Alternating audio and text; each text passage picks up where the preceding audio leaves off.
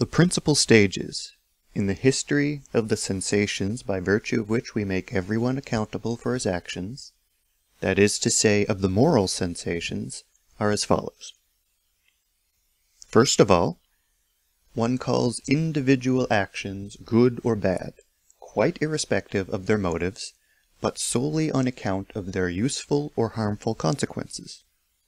Second, however, one forgets the origin of these designations and believes that the quality good and evil is inherent in the actions themselves, irrespective of their consequences, thus committing the same error as that by which language designates the stone itself as hard, the tree itself as green, that is to say, by taking for cause that which is effect. Then, one consigns the being good or being evil to the motives, and regards the deeds in themselves as morally ambiguous. One goes further, and accords the predicate good or evil no longer to the individual motive, but to the whole nature of a man, out of whom the motive grows, as the plant does from the soil. Thus, one successively makes men accountable for the effects they produce, then for their actions, then for their motives, and finally for their nature.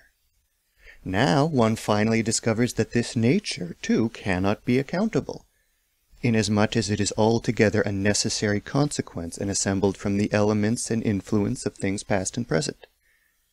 That is to say, that man can be made accountable for nothing, not for his nature, nor for his motives, nor for his actions, nor for the effects he produces. One has thereby attained to the knowledge that the history of the moral sensations is the history of an error, the error of accountability, which rests on the error of freedom of will.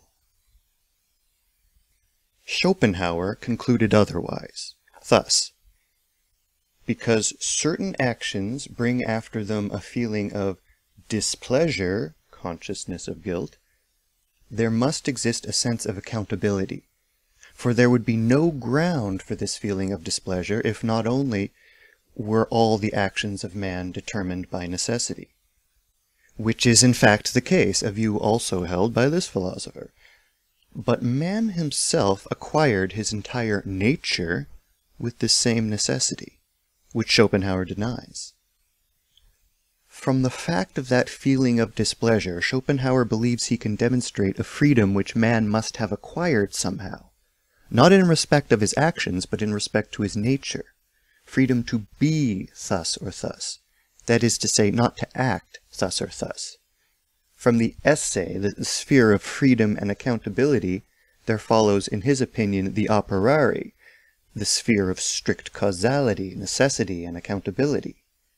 That feeling of displeasure appears to relate to the a priori, to be sure.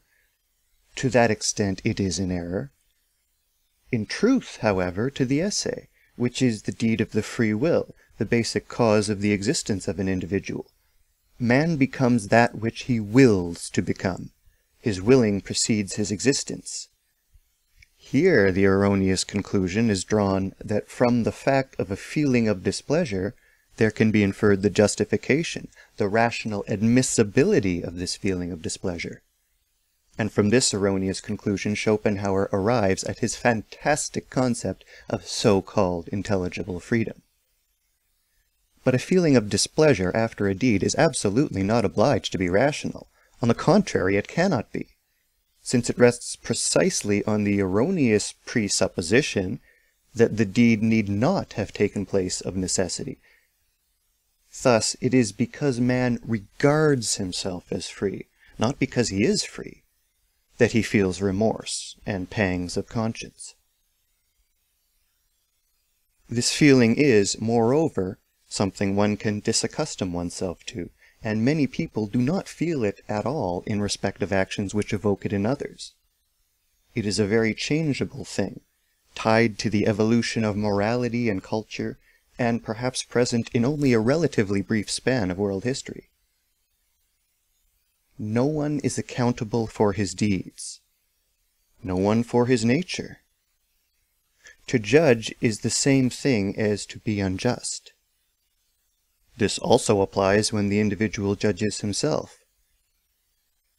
The proposition is as clear as daylight, and yet here everyone prefers to retreat back into the shadows and untruth, from fear of the consequences.